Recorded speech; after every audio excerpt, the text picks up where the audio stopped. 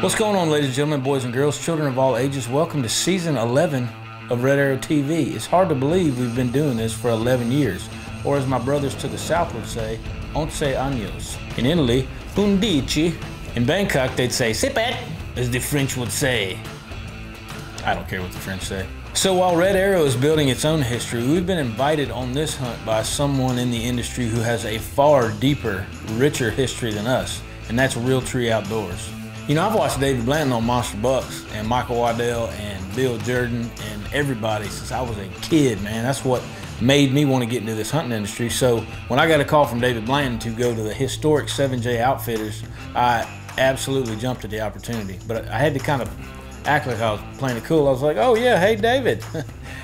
"Oh yeah, if you need another guy." "Yeah, no, that sounds great. Yeah, around the first week of September. Yeah, I'll see if I can make it." "Okay, yeah, I love you too." "No, you hang up." "Oh, you hang up." "Okay. All right, we'll hang up at the same time. One, 2, 3. Ah, you're still on there." Anyway, it went something like that. You know, I don't know a whole lot about the state of Wyoming. In fact, I know about as much as a Tide Pod eating teenager knows about the Second Amendment. But I did look up some interesting facts. You can't take pictures of rabbits from January to April without a permit.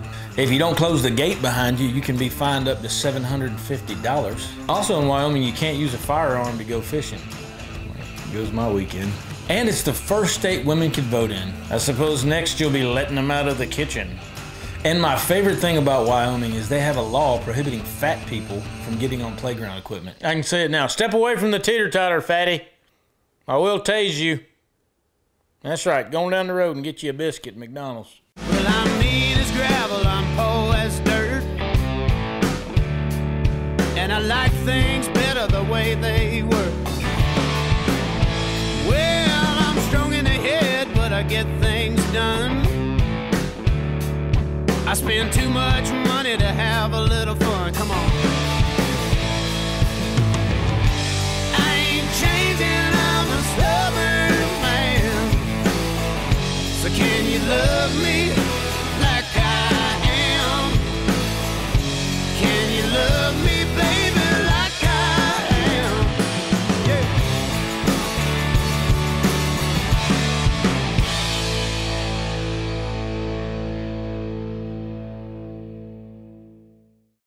Now, everywhere we go on Red Arrow TV, we drive the old Ram 2500. Mostly because I don't really like planes. I do fly, but I'm kind of like Mr. T when it comes to planes. I pity the fool who tried to get me on a plane. It is hunting season once again. We're leaving the house, embarking on our westward journey out to Wyoming to meet up with the boys from Realtree and some of the guys from Dynasty. This is the kickoff trip for the year. I think this is the least prepared I've ever been to go on a hunt, but this is also the most excited that I've ever been to get on the road and go hunting. It starts to be around August, you start getting that itch, you gotta get back out on the road, so here we go. We're heading to Wyoming.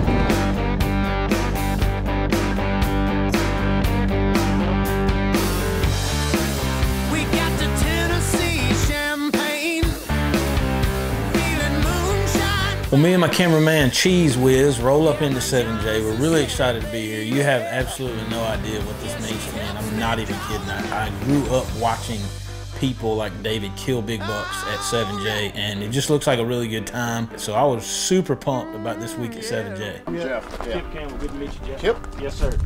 Craig Fitz. Craig, how you doing? Nice to meet you.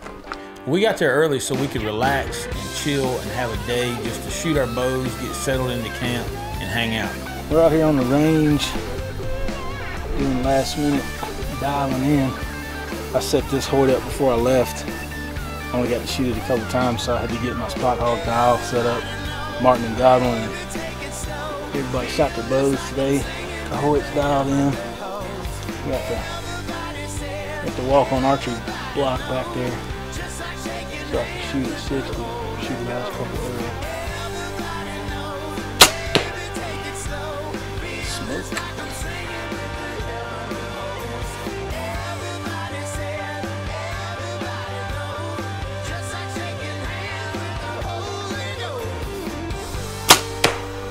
I think I broke an arrow there. I better stop. With my Hoyt in my hand, I have such confidence. I am so excited about this hunt. I might as well have a 40mm grenade launcher. These deer are in trouble, son. So the first morning hunt, we saw a few deer, had some deer come by early on. Nothing too spectacular, but then we moved to a water hole where David had actually hung a Spartan trail camera. And at this water hole, they've been getting a real nice buck on camera. He's coming to this water hole pretty regular, so we're hoping to get a crack at him, and there's a bunch of other good bucks around that area. We're out here at 7J Outfitters. It is the first day, first evening, sitting on a little water tank today. It's real hot and dry, these bucks. We got 3 bucks that we know of on trail camera coming in here to this water tank. Super windy today, as you can tell, but I got about a 26-yard shot right to this water tank.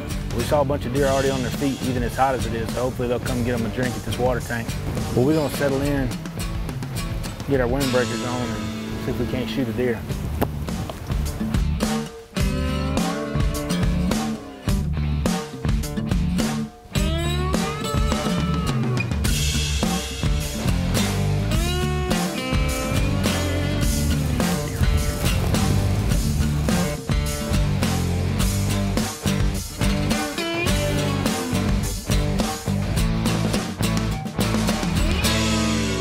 We saw a few deer that evening. Most of the bucks stayed outside of 75 yards, at least the decent sized bucks. And then we were right back in that same stand the next morning. The wind dies out, it's kind of swirly. It's just drifting down, that ain't good. We need that steady wind to pick back up. That's terrible right there. It's going right at the water tank. Well, we've had a little problem with the wind this morning. It's second day.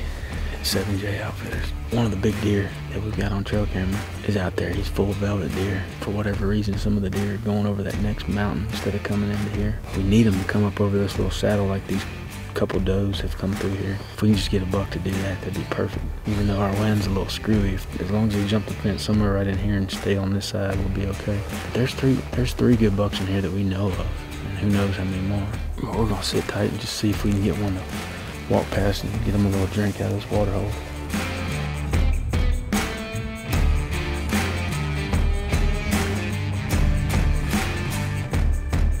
Deer started moving early, and immediately we noticed this one shooter buck that if he came in, we were definitely shooting him. The deer never really came in close enough to get a shot, and as the morning winded down, there was a doe hanging out at the water tank just a little too long.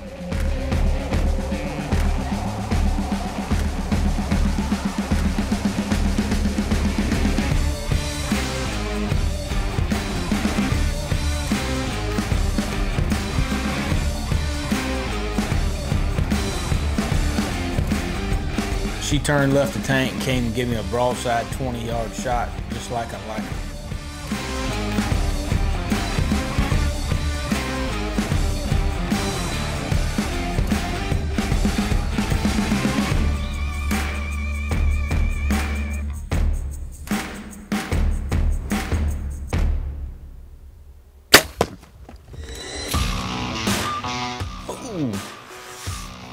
I can't take too much of that. I would have flicked her broadhead right in the pocket, son. She didn't go out of sight.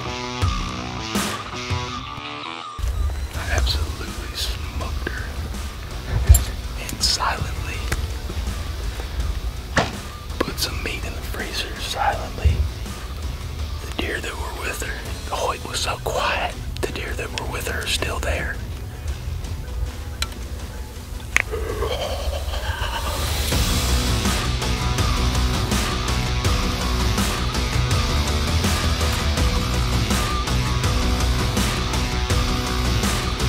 Well, I don't know if we won't kill the biggest thing of the week. In fact, I know we're probably not, but we definitely killed the first thing of the week.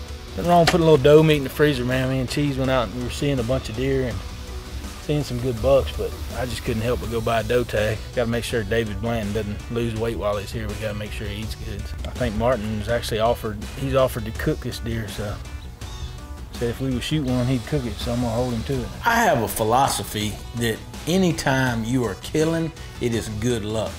People say, oh man, you messed up that stand. I ain't messed nothing up. Bows are quiet.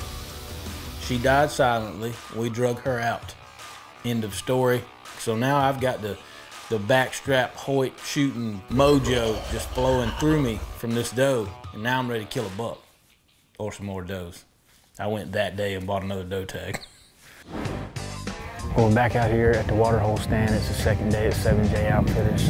I just can't believe the amount of deer we're seeing, and probably only 1% of them or less are coming to this water tank. I just don't get it. We haven't had very many deer at all at this water tank, but we've got a pretty decent wind for the night, so hopefully we see some deer coming to get a drink. I know that thirsty is 88 degrees. I'm thirsty.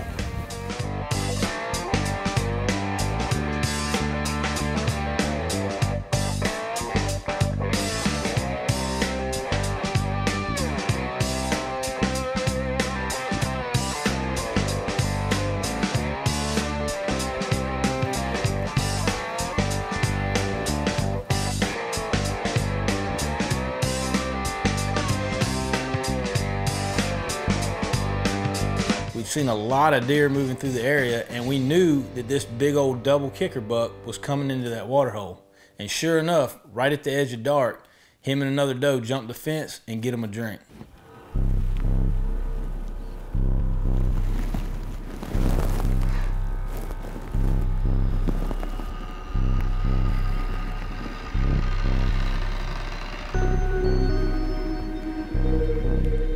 The problem is this doe has seen some stuff go down at this stand at some point, because she is really alert, and you've got two guys up in the tree stand, and my cameraman Brett, right when this doe is looking up our way, reaches forward. He didn't see her, turned on the Tacticam to get footage. When he did that, the doe just bolts, and the buck doesn't ask any questions. He just takes off after her.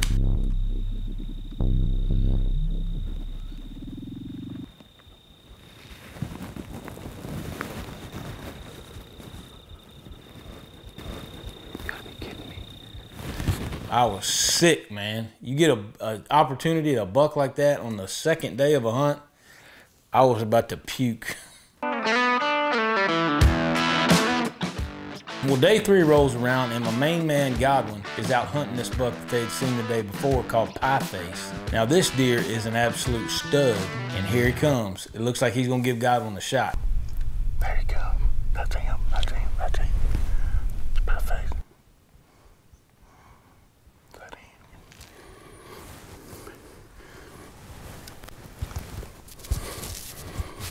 Mac. Golly. I shot him. This deer came in so fast. We've all been there, man. You get in a hurry, and it looks like Godwin just shot right under this deer, man. That had to be a heartbreaker right there. Good grief. That's the one I was after. We got on him just right. I shot under him. We saw enough good deer at that water hole that we figured we were gonna grind it out. Hopefully the sticker buck doesn't know what really happened. He'll come back. We figured like that was the place to be. Gather around and listen to me, children. I got a thing or two to say to you. I may not have the answers to your questions. All I know is all that I've been through. Well, it all comes back to you. So we saw a few deer that evening, but this one doe in particular comes in, circles around behind us, starts to get in our wind, and my policy, no tolerance. So if she's about to bust us, I'm taking her out. Ain't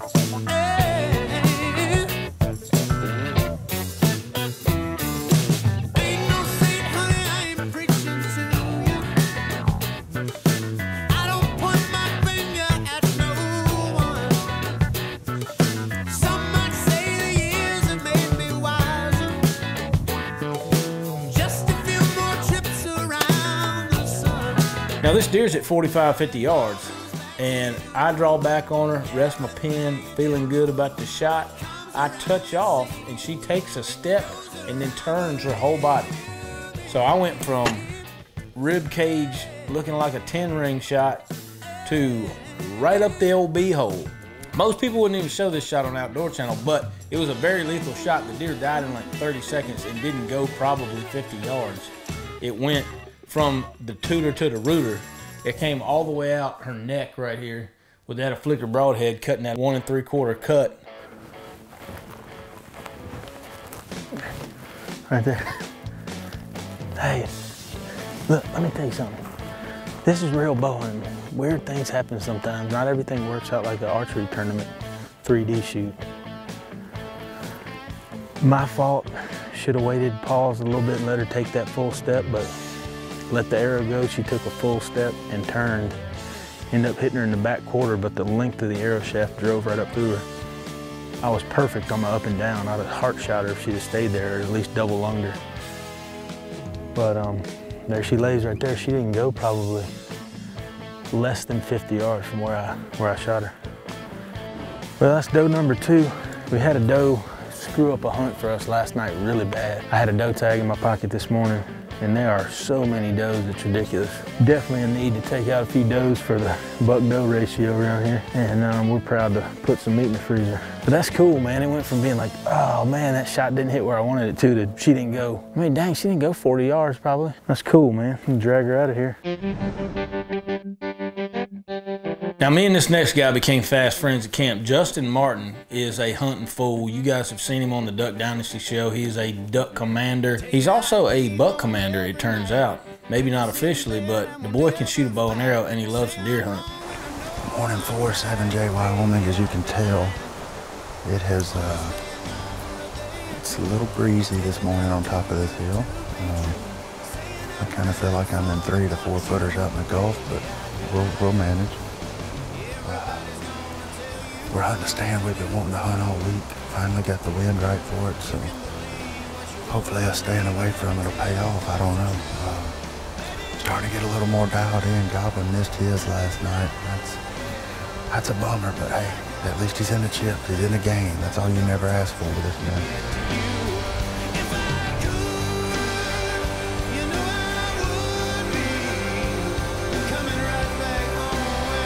They're seeing some good bucks, and all of a sudden, it happens quick, but here comes a good shooter buck right to his stand. Hey. Little buck behind us. Gonna come right behind us. Shoot her with him, shoot her with him. You got him if he gets the next hand. Another shooter.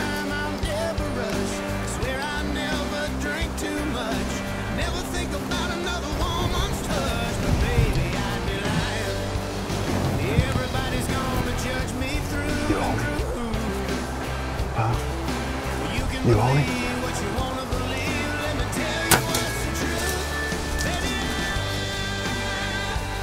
Okay.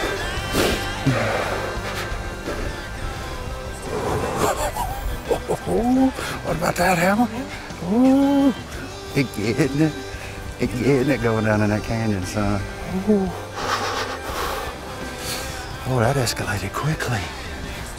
I'm freezing to death, and I'm nervous. I don't know what I'm shaking for the most. I'm pretty sure the Wyoming tag is punched. We're back, baby. You know, this was a good old 10-pointer, especially for Wyoming. This was a solid buck, and it may be the biggest deer that Martin's killed with a bow and arrow. It had done gotten ripe in there. Look at that sucker there. I tell you what, we waited 4 days to get in here and hunt this stand with a stupid wind. And look what happened. He's like me, he's the old Louisiana redneck, just like I'm a Virginia redneck, and we like killing stuff, son. And this was a really good buck. So that brings the backstrap tally, I think, in camp to 6 backstraps. It's almost time to have a cookout, baby. That's the heck of a deer, man. Ain't that good? Watch him, he hooked. That's a good one, Godwin. We're not done by any means. We're coming back next week. We killed so many deer, we just couldn't fit them all into this one episode. We're gonna stack up the backstraps. We're gonna eat good. We're gonna have a good time. And maybe, spoiler alert, at the end of the show, I'll finally get a crack at this giant, legendary Wyoming buck that we've been chasing, and the guides there have been chasing him for 2 years. Get you some Wyoming. Whatever you do, Cheese. Y'all don't forget to go on our online store and represent with some Red Arrow swag. Let everybody know you like to kill things and you're unapologetic about it, because it is the way God intended it to be. Putting meat in the freezer. We'll see you in Wyoming next week, man. Love y'all.